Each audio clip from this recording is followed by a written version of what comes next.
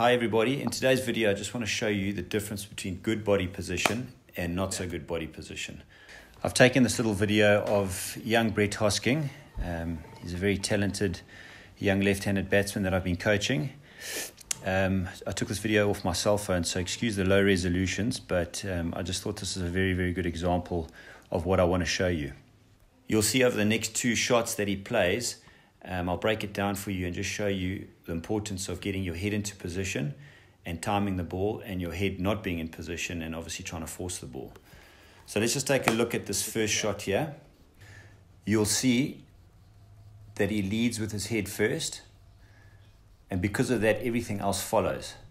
His foot lands in the right place, his elbow is nice and high and his hands come through the ball, but more importantly his weight follows the ball to the target. Excellent shot. And then here in the second shot,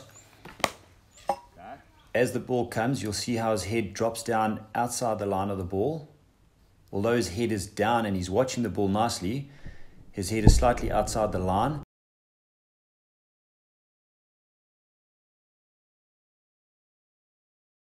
And because he's actually trying to force it, his back leg collapses and his back hip comes through a little bit quickly. And the result of that makes his elbow push out to mid-wicket. Although the bat is coming through quite straight, he's ended up hitting this ball inside out. And the result is the ball has spewed out to cover point instead of coming straight down the line to mid-on. There you can also see that his weight is in the center of his body and not over the ball heading towards a target. And that is only because his back leg is collapsed.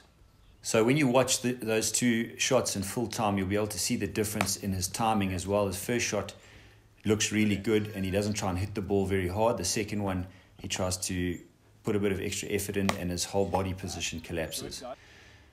Okay, so what I'd like you guys to do at home, if you're throwing to your child or if you're watching them in the nets, just make sure that first of all they're watching the ball 100%. If you're not watching the ball, then you're hoping to hit the ball. If they're focusing on the ball, get them then to lead with their heads. If they're leading with their heads, everything else should follow. And make sure that they're not trying to force the ball, that they're just looking to time the ball with their weight going through the shot. This will help them keep a nice stable base, and the result should be 100%. Okay, so hopefully this helps you guys at home. Over the next couple of weeks, we'll be sending out a few simple drills that you can use. And if you don't have a net, you'll see that these drills, you can do them in your house, on the lawn, anywhere. So, yeah, I look forward to chatting to you again.